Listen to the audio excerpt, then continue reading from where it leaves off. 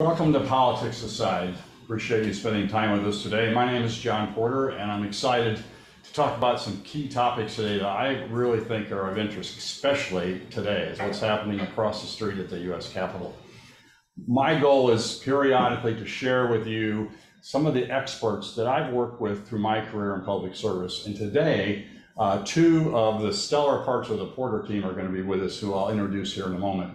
We're going to talk about reconciliation and what does that mean? We're going to talk about appropriations. What does that mean? We're going to talk about manufacturing and defense. What does all of that mean? All I ask is that you sit back, enjoy, and put politics aside.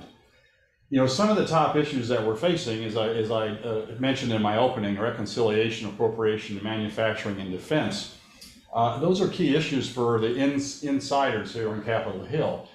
But when I review what's happening across the country, those are not the top issues that at least the Gallup poll says are key to Americans today. U.S. Gallup poll today, August the 2nd, said out of 1,000 people they interviewed between July 5th and July 26th in the Newsweek, that judicial system and courts are number 6. So that's number 4 in a priority for the American people. Abortion is number 3 at 8% on the scale. Dysfunction of government and bad leadership, surprise, is tied at 17% with inflation at 17%. So as the president has mentioned as recently as last week, President Biden is urging Congress to put politics aside. So I really thought it was appropriate to put politics aside and talk about 4 surprise pieces of legislation that have come up just in the last couple of weeks. One of those is the highly anticipated CHIPS legislation. We're going to talk about that. No, not chips and salsa, but what is CHIPS? We're going to talk about that and what it means. Also, appropriations. Where does it stand in funding the government and different projects across the country? Both houses have made major progress on appropriations bills, which is pretty historic at this stage of the Congress. Third, defense bills. Both houses as well have made major progress on the defense and annual spending bills. And finally, the biggest surprise of the week is reconciliation. It was a surprise not only to the elected officials here on Capitol Hill, but certainly to the pundits and to the press. And everyone is still scratching their head as to what does this mean? Where's the Senate? Where's the House? Where are they going to be in a couple of weeks? Well, I'm joined today, as I mentioned, by 2 of my team at the Porter Group, who I consider experts. I can ask them most any question and they'll let me know when they don't know, but they will let me know when they do know. And these are key areas that I think are really important. Both of our team members, Mr. Ben Rosenbaum and Stephanie Walker, were legislative directors on the Hill. Mr. Rosenbaum worked for Congresswoman Titus, and Stephanie Walker worked for Congressman Mark Amodei. So would you please welcome our team, provide really a unique perspective on things that are happening by the moment. So moving on, Ben, tell us what this CHIPS stuff is. And I know it's not about margaritas. I know it's not chips and salsa, but it's on everyone's mind in DC, but I don't know that it's on everyone else's mind across the country. So can you tell us what's going on, Ben? Yeah, Congressman. Well, it's not surprising that you may refer to it as chips and salsa. This bill has had a lot of names over the years.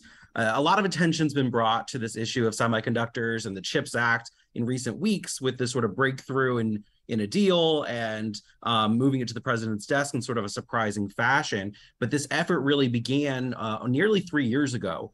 There was an effort in the National Defense Authorization, a piece of legislation we're going to talk about a little later, to invest in America's domestic manufacturing for semiconductors. I think, you think of semiconductors for the Defense Department, we're thinking missile guidance, high-powered computing, all types of gadgets and gizmos that are important for our national defense. But it's also important for, the things that we have in our homes. Our telephones, our televisions, our automobiles all require these semiconductors, these microchips to operate. But we have seen over the years a real decrease in U.S. manufacturing and U.S. leadership when it comes to this type of technology. I found one note that about 12% of chips currently are manufactured here in the United States, and that's down from 37% in the 1990s. So it shows how far we have fallen. The Congressional Research Service has indicated that 4/5 of all global manufacturing was in Asia in 2019. So it shows how the manufacturing hubs around semiconductors and this type of technology have really shifted to Asia and specifically to China.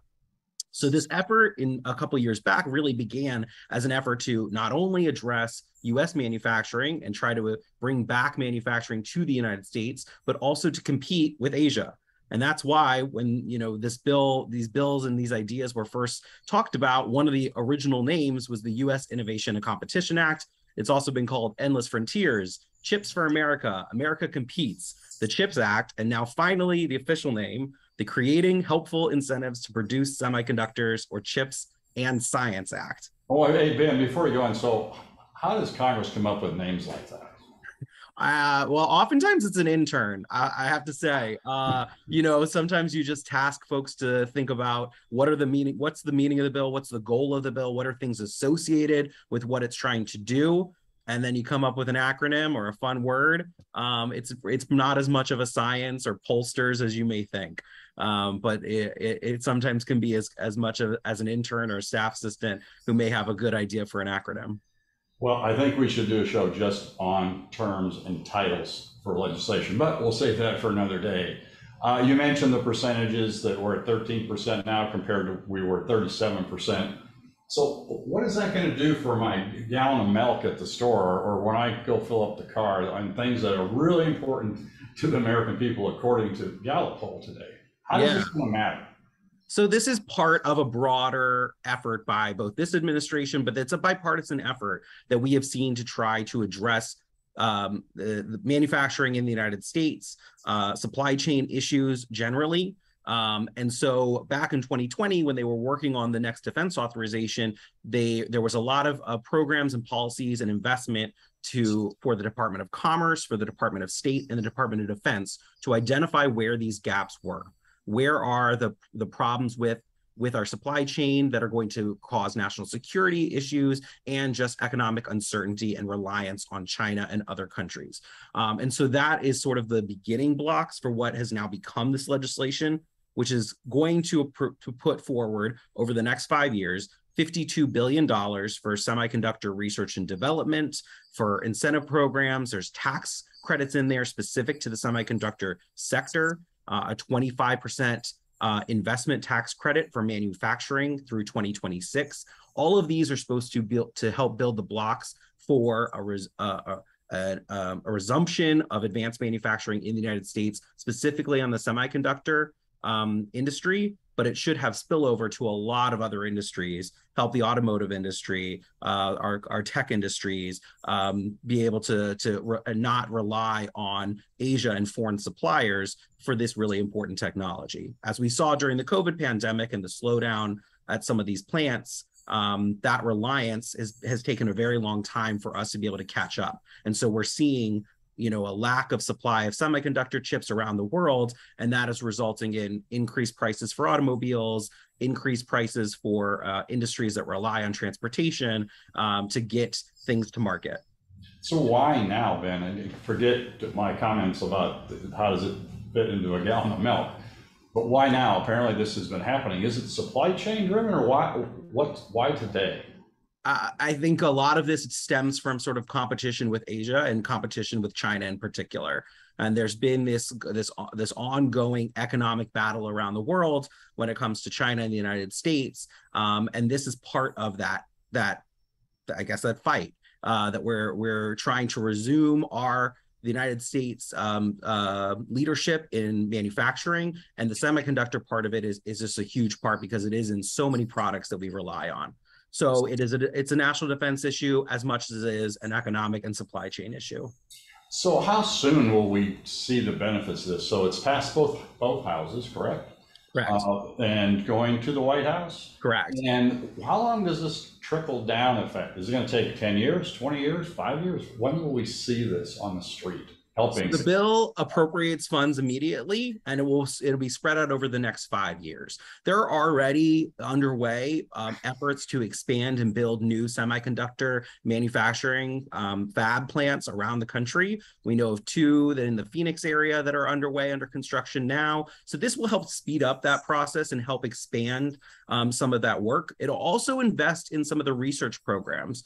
We've got investments for NASA, investments for the Department of Energy, National Institutes of Standards and Technology, and the National Science Foundation, which will all provide grants for universities across the country and research institutions to look into new ways to produce these chips, more energy efficient ways to utilize them. And so all of this money will start going out over the next year or so in its first tranche, and then will continue over the next 5 years. Well, I think NASA funding helped develop Tang, if I remember growing, giving my vintage, and maybe even Velcro. So I'm counting on some new products here that come out of this. And I guess before we leave the topic, in fairness, it's easy to attack Congress and the U.S. Senate for being inactive. They've actually had a pretty active year, and they've really have done a lot of things in a bipartisan manner. Absolutely. This one's pretty historic as well, isn't it? In a bipartisan support. It really is. House.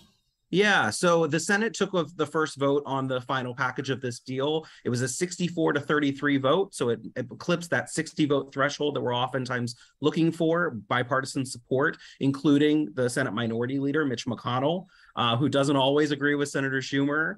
Especially in an election year, you don't often see these kind of major policy bills move forward. And then in the House side, which followed the Senate vote, there was an effort on the Republican side, the Republican leader, Mr. McCarthy. He whipped against this bill, said we should start over.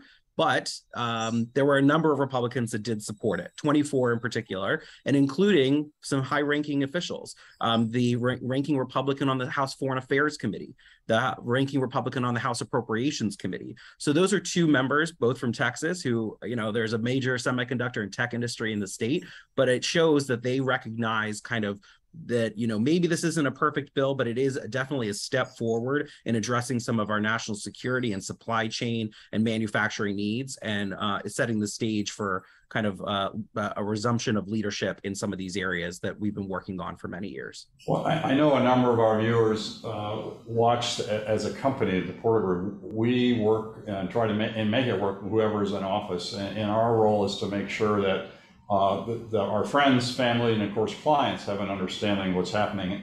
But I do think, even though this program is called Politics Aside, I guess we should address the politics of this topic. So what's happened now? Republicans are upset because they had some kind of deal. Tell us what that's about, Ben. Well, a lot of this will spill over to other things. So, as the discussions on the CHIPS bill were underway and there was an agreement to move forward, it all kind of spilled over to another topic we're going to talk about, which is the reconciliation package. It also spilled over to the appropriations package, which we're going to talk about. It also spills over to the defense authorization we're going to talk about. All of these different bills are linked in many ways, but it does set the stage for, there are some members who may not want to support something, even if it is a policy they may have some agreement with, and some things they don't like, but maybe they think, well, we could do better if we're in charge when we're writing the bill. So it's just sort of this give and take that we see in Congress all the time. But I think we'll probably get more into this as we sort of talk about the reconciliation package, because I think that's where we really sort of see the politics of all these things come to head. Well, Ben, I actually set you up for that, because that's a perfect transition to a topic that Stephanie's going to talk about, and that is reconciliation. What in the world is that? What's that all about, Stephanie? I think Ben set it up really well. Yeah, so in a really major summer surprise, Congress, the Senate really came out with a reconciliation compromise with Senator Manchin, who had been kind of a holdout in the Democratic Party. So I'll quickly explain. A budget reconciliation is where it's a vehicle where you can do budgetary legislation or policies without a 60 vote threshold in the Senate. You only have to have 51 votes. So it can be a really beneficial tool when you control both houses of Congress to pass some of your top priorities. You probably remember back in winter or at least the first quarter of this year, the House passed the Build Back Better Act, which was their starting point for reconciliation. That bill was extremely partisan because the Democrats in the House never have to pass the 3/4, threshold. They don't have a 60% threshold. They just pass a simple majority. So they could do their wish list. That's the Build Back Better was sort of the Biden administration, House progressive, House moderate, wish list, everything goes type of bill. So what we have now, which was still a huge surprise, by the way, actually every analyst in DC, every headline on this was surprise reconciliation bill, because we all thought it was completely dead, at least before the election. But it's come out. It looks like Senator Manchin has agreed to some provisions. So there are three sort of key things in the bill. The first is what they're calling corporate tax fairness, which sets a 15% minimum corporate tax rate. So it doesn't actually change the corporate tax rate, which will remain 21%, but it says for the about 200 largest companies in the nation, it's 1 billion revenue or more, you cannot pay less than 15% of your revenue in any given year, meaning you can't use deductions or credits, which will take your tax share lower than 15%. Right now, a company can sort of choose, either I'm going to pay taxes or I'm going to give this money to charity, to clean energy investment, to asset carryover, whatever there's a myriad of deductions and credits you can use to lower your tax burden. So now it says, if you make $1 billion or more gross revenue, you cannot pay less than 15, period. The next element, which is probably the biggest partisan sticking point, are the clean energy elements in the bill. They're pretty extensive. The number one focus of this reconciliation bill is the climate change focus. So what it does is, first of all, it implements the methane fee, which has been floating around for a really long time, actually, within the Democratic Party. The Build Back Better introduced one version of it. This is a scaled back version that industry is more comfortable with. It's more of a compromise. So that would go across the entire oil and gas industry. It also would, which by the way, it's $900 a ton. I don't know how many oil and gas executives are on here to know the exact amount, but that's what it'll be. They're also going to, they had a compromise on offshore drilling. So they're going to increase the leasing fees for offshore oil and gas drilling. But they did say that if they're going to implement offshore wind development, they first have to, within that 60-acre area of any given wind development project, they have to also offer oil and gas leases if they're going to do that. So that was sort of a big industry compromise on that issue. They also are going to do something kind of new and exciting that I think a lot of people have been waiting for, which would be an increase to the electric vehicle tax credit, which would be for individuals. So you could do $7,500 for a new car tax credit or $5,000 for a used car. There'd be income limits on this, but it's pretty, everyone's really excited for that one, I think, from the perspective of regular Americans participating in the fight against climate change. There also will be various credits and deductions that'll be available to manufacturers and to individuals to decarbonize homes and manufacturing plants, workplaces. And then finally, one of the sort of the biggest compromises I think that you'll find in this climate package is that where the tax credits and the investments exist within the bill, because there's some competitive grants as well, the bill does not make expressly clear what exactly is going to count as a clean energy project. And this is probably where they got Senator Manchin on board. So the bill allows that if you can prove that your project is going to decarbonize the system, it could count as clean energy, and it doesn't matter what kind of fuel that is. So this probably gets into the carbon capture system, which has been a little controversial within the Democratic, more environmental side of the political community. Carbon capture has been long argued by the coal industry as something that's very beneficial to the environment, but some people think that it's just sort of it doesn't get to the heart of the problem, and they'd rather move away from coal. But allowing for possible use of carbon capture is probably why Senator Manchin ended up on board. And then the final piece of the bill is a change to Medicare policy, which allows for Medicare to negotiate on 10 different drugs with pharmaceutical companies for their list price. I know that sounds like, how could that be controversial? But it is. They've been fighting over it for a long time. There's a lot of fear, particularly on the Republican side, that if you negotiate price in that way, it could stifle innovation, particularly for orphan drugs, as they call them, which are drugs that treat rare diseases. So they think that the ability for Medicare to drive down a price like that could really hurt American competition. On the other side, there's criticism that why is pharmaceuticals, why are they the only thing in healthcare being targeted in this kind of negotiation with Medicare when it's actually only 15% of our healthcare spending in the entire marketplace? So people think, hey, why can't we negotiate with hospitals, doctors, inpatient, whatever? We need to. So there's sort of two sides of the coin. Sort of the more progressive side wants us to negotiate across the board, and the more conservative side worries that that will hurt innovation. So that's sort of the whole package. It's not going to get a single Republican vote. So Joe Biden and Manchin and Schumer, they need every single Democrat to show up and vote. The problem being several have been sick. It looks like everyone's healthy, so they have their numbers lining up. The current person who's holding out is Senator Sinema. She's been coy about whether or not she will support the bill or not. She has not said. She says she will not say. So to be seen. Additionally, it has not cleared the parliamentarian yet. So I think my opinion is that the bill is scaled back enough that it will clear the parliamentarian based on what I've read.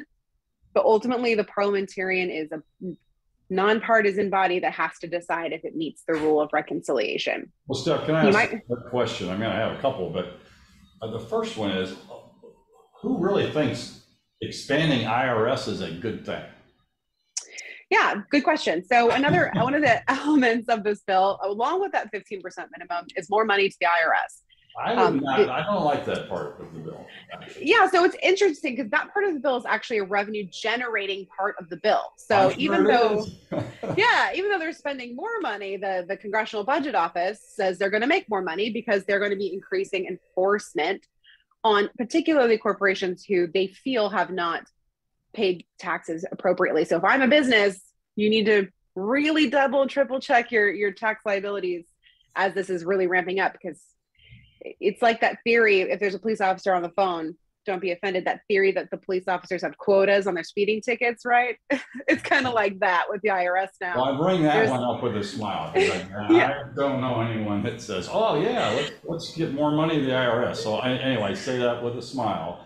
Right. Then let's talk about this minimum 15%. So hearing all the arguments about it, does that mean that some of the major corporations will stop helping charities and they'll eliminate some deductions? By eliminating deductions, that a lot of these programs that are being funded by corporations now will have to seek federal funding or local funding? Yeah, I mean, I can only speak in theory, but in theory, the reason that deductions exist is because even though the money, it did not go to the taxpayer through the general fund, it, in theory, went to the taxpayer through whatever the company was paying for, whether they bought local assets, whether they bought local land, whatever, charity, clean energy.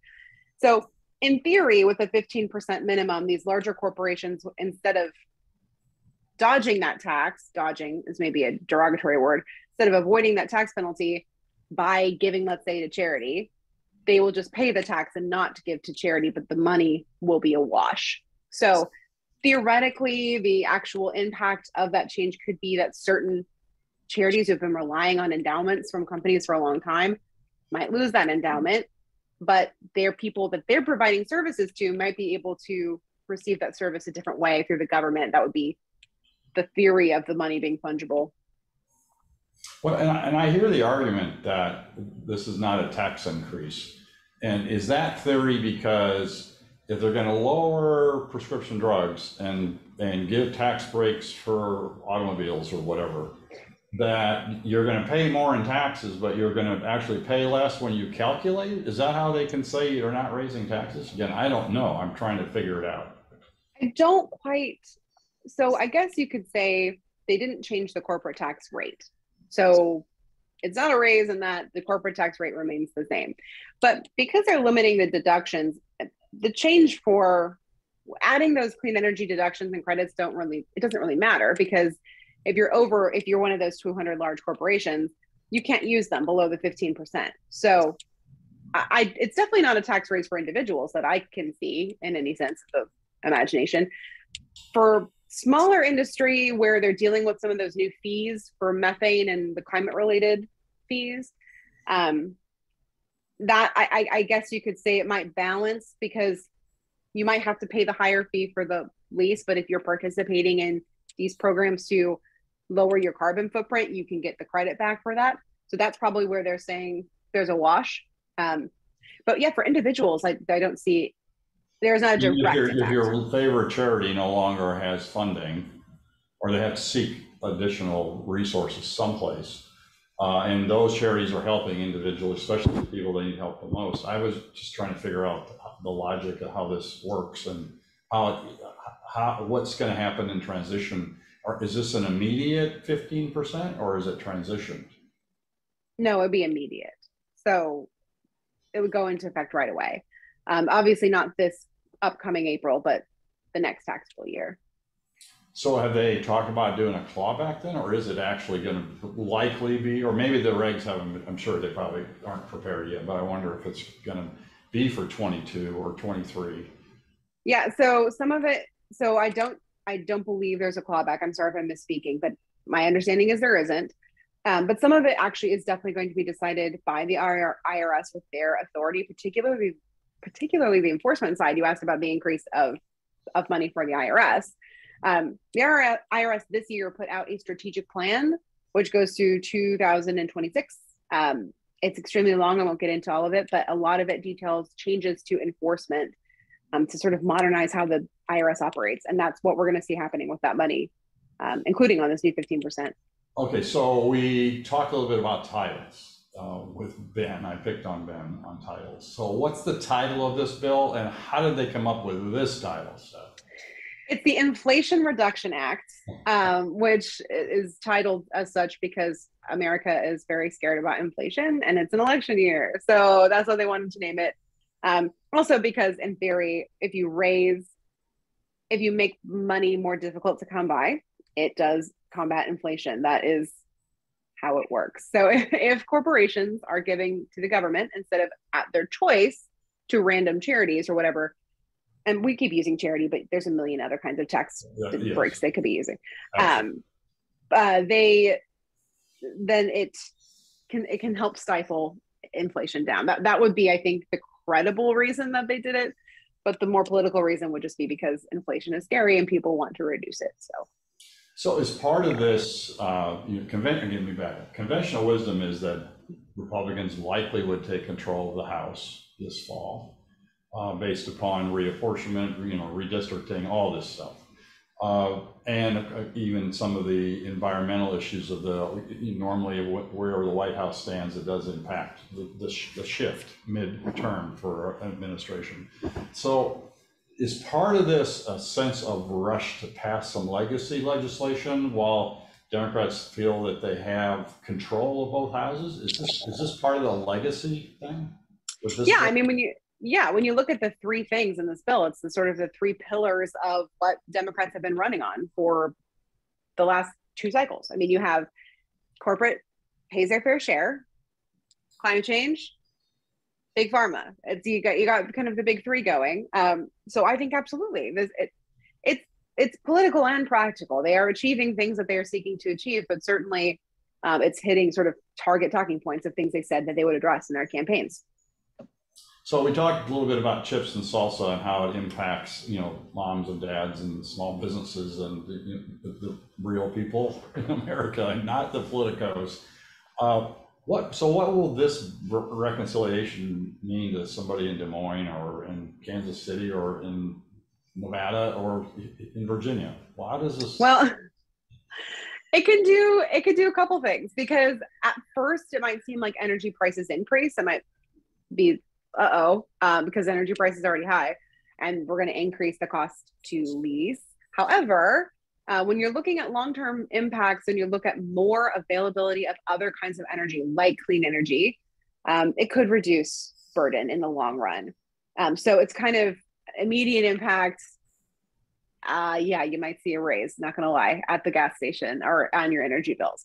But long term, it would be great for there to be competitors in the energy market that made us more stable, longer term, with more available energy, which would, in theory, lower everyone's burden over time. The tax one, that to be seen on how that's going to impact those large corporations, whether or not that will see a huge withdrawal from local priorities. Like you had said, that the one piece that could impact that we aren't quite seeing is some of those deductions come from investment in things like childcare for workers, even like equipment that could have been sourced from a local company. Those kinds of things, you might see a little downturn in business. However, if it does what it's supposed to do, it's sort of like it's like a reverse stimulus. It could dampen inflation, which could bring down the prices of things like eggs, milk, bread. That's what they're trying to do. So if it succeeds with what they're trying to do, then you could see cost of goods go down and inflation but stabilize. not likely by election day, right? Not by election day, no, unfortunately. So by election day, you actually might see a market reaction to this that is negative. So it's a little bit bold to do this from an economic point of view, because we did just enter a recession officially. Actually, the Department of Commerce did confirm that from the Biden administration. And it's kind of unusual to raise taxes in a recession. So we're in this weird place where we have this high inflation. I won't say hyper because I don't want to hyperbolize, but and a recession. So you kind of, to combat one, you kind of hurt the other one. So it is really still, I think, the Republicans' game in November, no matter what this bill does. And as I mentioned earlier, our role is to make it work. You know, we're not here to judge, only give our perspective on what it means and what it may mean to the communities and family and friends that we talk to. I guess moving on to unlimited budget, unlimited support, unlimited support on Capitol Hill especially, that's defense. So Ben, this is an easy topic, right? Unlimited amount of money, Defense Appropriation Act happens all the time. They put it off till December usually because it's the one bill that has to pass every session. Yeah. So it hangs out there, they add stuff to it, they take stuff away from it. So tell us about the infamous Defense Appropriation Act, and what does it mean and where does it stand now? Yeah, so every year Congress takes up the National Defense Authorization Act, the NDAA as it's referred to. This is, as you said, a must-pass piece of legislation. I know we'll start talking in a little bit about appropriations. These are the terms we sort of hear about: appropriations and authorization. Appropriations is the actual funds, the dollar amounts. The CHIPS bill that we talked about, that's actually appropriating funds towards these things. The defense authorization, spending money, right? Actually spending the money, funding those federal programs, those federal grants, those dollars go out the door. In the authorization, you are setting what the funding priorities should be, what the policies should be. And because of that, because it's an authorization bill, you can do a whole lot of things with it. And this is one of those things that at the end of the year, you start seeing a lot of stuff get added to it. Things that may not have to do with national defense, or maybe a little connection to national defense. But it is a must-pass piece of legislation. And it starts earlier in the year. The committees have these marathon markups, and then they bring the bills to the floor. Or at least this is how it's supposed to happen. And then at the end of the year, they negotiate, they finalize the bill, and all these additional things find their way into it. I can give you a little background on where we are in the process as of now. So the House started this process earlier in the spring. They had kind of this a 2-day markup. At the end of it, last month, they brought the bill to the floor. There were 1,200 amendments filed on this bill, which is... You and Steph read every one of them. We went through all of them. I'm not joking. I know. And the result is a bill that is over 800 and I believe $40 billion, which is a record for the defense authorization. But it doesn't just include the programs for the Department of Defense. It also includes things for the State Department. It includes things for our intelligence agencies, includes things for the Department of Homeland Security, as well as some other things that kind of find their way in. As I was kind of looking through some of the amendments that were passed, some of the provisions of the bill, there were a few things that kind of stood out. Some are defense related, some are not. There's one that requires that all flags being flown at U.S. bases and installations are American made. It's a little surprising that this isn't already the policy. There's safe harbor protections for financial institutions that work with cannabis industry. So there's marijuana policy in here. There's reductions on mortgage insurance. That's a defense bill, right? And this is the defense bill, mind you. There's reductions on mortgage insurance premiums for first-time home buyers, for certain federal loan programs. There's equitable benefits for TSA agents, the folks at the airport who keep us safe, to make sure that they're in line with other federal law enforcement agencies. And then there's even an amendment, and this one has kind of stood out, to authorize the use of MDMA and psilocybin, which is the psychedelic drug more commonly known as magic mushrooms, for alternatives to opioid treatments for service members. So there's a whole host of things in there, as well as public lands bills. So there's things with the Department of Interior. There's a whole host of things that people get in there because this is one of those bills that has to pass by the end of the year. And unlike the appropriations bill, this is an area where you can make changes to policy. So that's why you start to see some of these things that are pet projects and pet policies that members have on both sides of the aisle find their way into a piece of. So it's not normally the bill that's the problem. It's everything they try to attach to it as it's moving through. I mean, you could argue that maybe a little bit of the dysfunction of Congress, the inability to pass things, regular order, the bipartisanship to get bills through, that they have to rely on these, catch-all bills, this kind of must-pass piece of legislation to attach your things to. You get this provision and I'll get this provision. So it's sort of like that's the plug your nose theory. Where it's a little bit of give and take. It's an anchovy on a pizza. I don't like that anchovy, but they get the pizza. I got to vote for it, right? It is definitely the sausage getting made in real time. And a lot of changes happen between now and December when this bill typically is finalized for the year. So they'll go through an official negotiation between the House and the Senate to work out the funding differences. I'll let you know that the Senate bill is about $7 billion less than the House bill, which is kind of pocket change around Congress, but it certainly is going to be something, all the folks who are interested in this bill, from the Department of Defense to all the contractors and defense industry folks who are looking at are my projects and programs in here. They're all going to go to make sure that at the end of the day, that their provisions are funded at the levels that they would like. So the reality of this multi-level chess game, right? You've got those that will appropriate, those members on the House and the Senate that write the checks, right? And then you have those that tell you what they'd like you to spend the money on, right? Correct. And then you've got multiple committees on both houses. So how does all this come together, Steph, in appropriations? You've got this 4-level chess game going, you've got appropriators, you've got authorizers, and most people don't grasp this. You mean you have to have an authorizer and appropriator? I mean, don't they get along? Well, no, they don't get along. So Steph, how do we pay for all this, and what happens if we don't come to an agreement by the end of September? Yeah, so there's not going to be an agreement by the end of September, so we'll start there.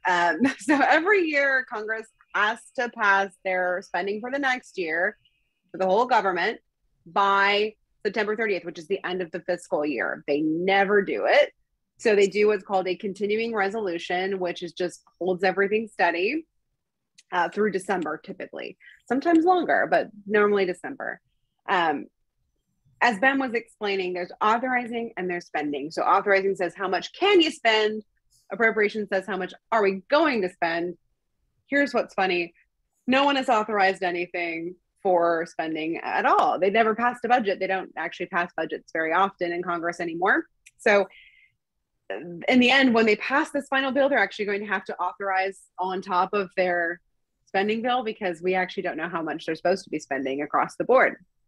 So what happens is the House does their version, the Senate does their version. And right now they're both sitting at different varied levels of spending because they never did pass a budget to set what those top lines will be. I typically find that fortune favors the higher number, which tends to be the Senate. So I don't think, I've never known Congress to spend less than the year before, even when they're penny pinching. So no, that's they've never probably found a program they don't like, so they keep funding. They never eliminate it because it'd be a campaign piece. Oh, you eliminated one program, even though you never used it, it would still be a campaign ad, right?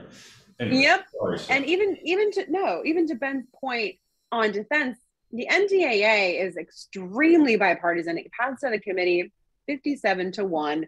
I don't know who that Lone Ranger was who was against it, but it passed out of the House with only 62 Republicans voting no and about 50 Democrats voting no. So kind of bipartisanly split over to the Senate. But one of the biggest contentious issues in the appropriations bill is the defense spending level. So you'd think that's confusing because they just all agreed on their overall ideas and spending for the NDAA, but now they're fighting over the nitty gritty of the spending when it comes to it. But that's because they can all agree that they want the ability to spend whatever the Pentagon needs, whatever they need to do for defense readiness. But when it comes down to the actual appropriation each year, Congress likes to take a closer look at what are our needs for this year. Do we need that many, I'm not going to say it's so controversial, types of plane for that year? Or can we maybe wait the next year, and depending on who you are, where you sit on your opinions about military and war, it becomes pretty controversial. The other big, the perennial issue in this bill has always been what's called the Hyde Amendment, which is an amendment which says that money cannot be spent from the federal government on abortion. It actually applies to several other things, but abortion is the number one issue. Now, this year, with the Supreme Court decision being what it was, that is going to be really tough. That's a sticking point for everybody this year because it's always been a sticking point, first of all. But with that recent decision, Democrats are much more motivated to win a political point on that and to answer to their constituencies on that. So that's going to be a huge issue. Also, Ben listed some of the things that were agreed to in the House, but not yet the Senate, and the Senate bill or defense bill related to drug use. Not everyone's on board with unique medical tools, whether that's THC or psychedelics. And those are things that exist currently in the appropriations bill that Republicans are not wanting to keep. And that includes things like safe banking for marijuana in states where it's legal. Well, what about earmarks, Stephanie? Tell us about earmarks or congressionally directed spending, and how did that change the whole landscape? Well, so earmarks came back last year, which is where each member can have a certain amount of money that he can line item, or she, on what it's going to be spent on. There are guardrails around that. It has to be a public entity, or in some limited cases, a nonprofit entity for public good. And that has been obviously a really huge benefit to getting everyone to negotiate and actually finish a bill, because even though last year they had a really hard time and they had to kick the can all the way until the first quarter of this year before they passed something, it did pass and there wasn't a shutdown because everybody wants their line item that they fought so hard to get. And, $1 million for a regional airport really doesn't mean much to the federal footprint, but it means a lot to that airport that's back home in Iowa, like you said, So those things really help negotiations and helps bring minority party to the table. What's been really interesting about this is that they've had earmarks, but the minority party, the Republicans, are not voting for the overall bill, even with their earmarks in it. So they're creating these sort of behind the scenes agreements where they know they're not going to vote for it, but they make sure they have enough votes for it to pass, if that makes sense. So that's kind of how it's changing the game. So when we talk about congressionally directed spending, as you mentioned, they did away with it a number of 10 years, right, or more. I'm not sure what you said. I've always heard from leadership that it's very difficult to control members of Congress as far as a group, and to move legislation. the one thing that always seemed to work was projects. And I'm a believer that a member of Congress has a better understanding of where money should go into their district and into their state than some administrator here in Washington, D.C. So I know it's been very controversial, but the projects have been very specific to public projects across the country, right? And maybe this is for both of you, but they are really very public directed. Yeah, so that the argument in favor, I think that congressmen have really supported bringing them back is that the money doesn't change. Those projects are getting paid for. The question is, does Congress have the right to determine where exactly that money is going to go, or do the administrative agencies have that right? Politically, people like to spend, obviously I'm showing my bias on community directed spending, but people like to spend earmarks, community directed spending, like they are lining congressmen's pockets. But really, the money is going to your local governments, your airports, railroads, things that you need, things that would be funded already through the federal government. Only now your congressman who you elected is getting to decide, at least in part, who gets that money, instead of, no disrespect, unelected individuals at the administrative level reading a million competitive grants or whatever comes their way. I'll also add that it allows the members to have more interaction with their local communities. I mean, you mentioned that you're a big believer that the members of Congress have a better understanding. This is just another service that I think a lot of members see, that, we are in control of the purse strings. It's our responsibility to bring the needs of our communities to Washington. And so this is an opportunity for those offices to engage with their local elected officials, with nonprofits and organizations, and say, our school district's badly in need of investment for the school facilities or mental health programs, or maybe it's a major road project that the state DOT may not think is a priority, but I know and our local government knows is. So sometimes it's a way to be able to get around what may be barriers, whether it's at the federal level or even at the state level, so that those local communities get the investment that they're looking for. Well, and to that point, Ben, also, it's, a lot of small states lament that they do not receive their fair share of federal funding. And this is one of many needed solutions to that problem, because you have every single member of Congress, and whatever, formula they created, gets their little portion of earmarked money, including senators, and there's 2 for every state. So in a way, the smaller states are almost getting, dare I say, more than their fair share, which is great, because they don't in a lot of other ways, because the bigger states have, frankly, bigger, better lobbies to come to DC. Bigger, and make better, sure BBL, bigger, better lobbyists. Yeah, and they've got, 15 members of Congress versus 2. So they have a lot more people watching their back, and especially people around in the East Coast are the ones who end up working in the administrations. So this is giving, I would say, especially Western and especially small states, more chance to get their fair share of federal dollars. Well, and I know we're running a little short on time, and there are so many other topics that one leads to the next. It's kind of like peeling back this onion, right? And one layer, next layer, next layer. I just like to open it for a moment. Stephanie, you'd like to say, as we come to conclusion, or Ben, based on your experience and advice to individuals working with Capitol Hill? I'll jump in.